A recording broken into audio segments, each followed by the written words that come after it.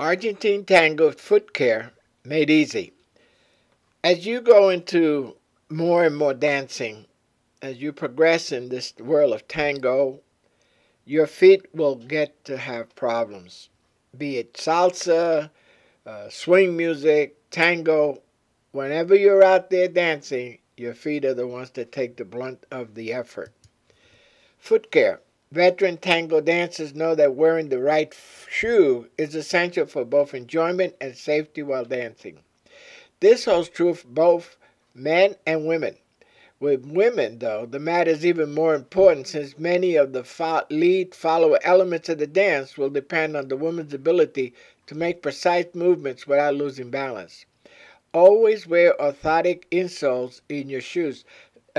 They do add a lot of pleasure and help you stay on your feet for a much longer time. I recommend taking an Ibuprofen or Naproxen or an aspirin before the dance to keep down the swelling that happens as you spend 2 or 3 hours on your feet dancing.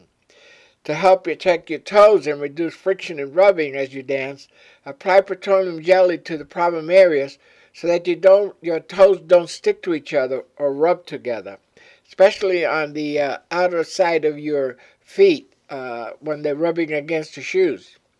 Use an overnight treatment. Petroleum jelly with coconut butter can be used as an effective overnight cosmetic treatment for dry, cracked feet and heels, as it helps create a sealing barrier, locking in the essential moisture for your feet need to repair themselves. And I'll tell you, it's amazing.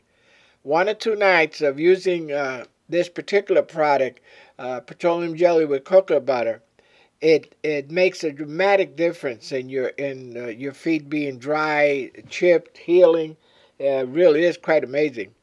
Foot doctors recommend that women avoid wearing heels that are higher than 3 inches, and I think 3 inches is sufficient. Try to put your weight on the center of your foot as you dance. Avoid the edges. Give yourself a quick foot massage with a tennis ball. You put a tennis ball under your foot, just roll it back and forth, and that massage will give you many, many benefits. Use a toe stretcher. It stretches and realigns problem toes. Elevate your feet while resting when you get home. You spend 2 or 3 hours dancing, 4 hours maybe. Get home, put your feet up. It's not that you're lazy, it's you're taking care of yourself. Avoiding trouble. Improving the circulation of blood to the feet can help prevent problems. Exposure to cold temperatures or water, pressure from shoes, long periods of sitting or smoking can reduce blood flow to the feet. Even sitting with your legs crossed or wearing tight elastic garters or socks can affect circulation. On the other hand, raising the feet, standing up and stretching, walking, and other forms of exercise promote good circulation. Gentle massage and warm foot baths can also help increase circulation to the feet. Now, the operative word there was warm, not hot. So take care of your feet and they will take care of you.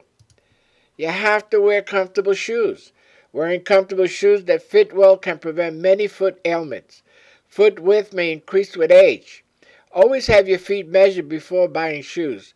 The upper part of the shoes should be made of a soft, flexible material to match the shape of your foot. Shoes made of leather can reduce the possibility of skin irritations. Soles should provide solid footing and not be slippery. Thick soles lessen pressure while walking on hard surfaces. Low-heel shoes are more comfortable, safer, and less damaging than high-heeled shoes. Now, you know that the women in tango wear these beautiful high-heeled shoes. They don't have to be more than 3 inches. Corns and bunions.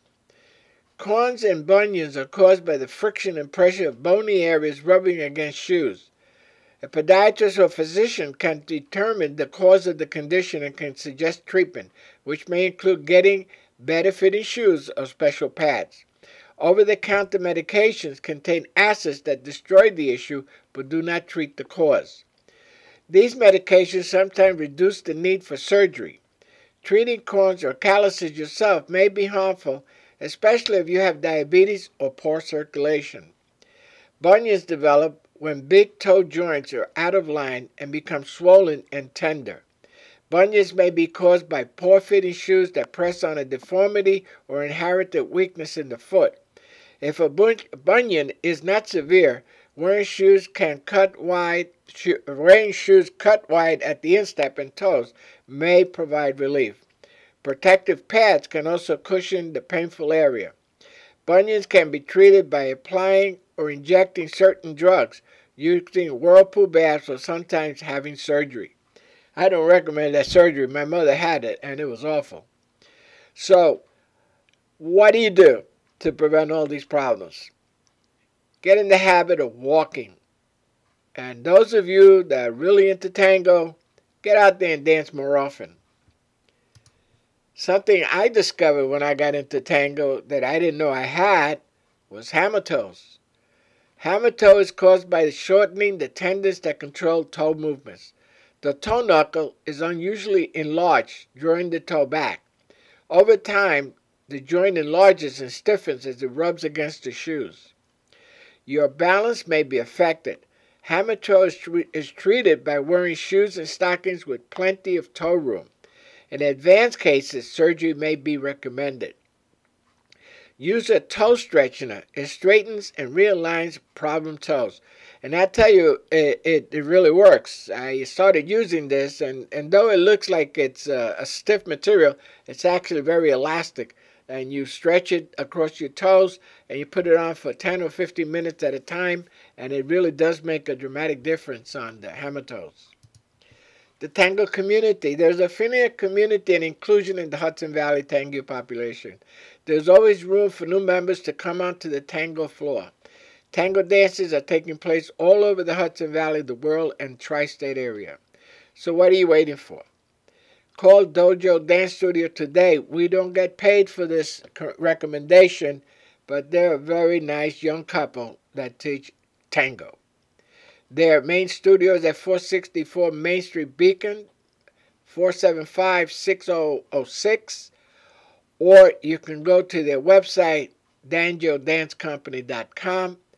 And also we recommend a non-for-profit tango organization called Tango Under the Tent, which is in Sugarloaf, New York, and their website is tangounderthetent.com. Go over and see all they have to offer.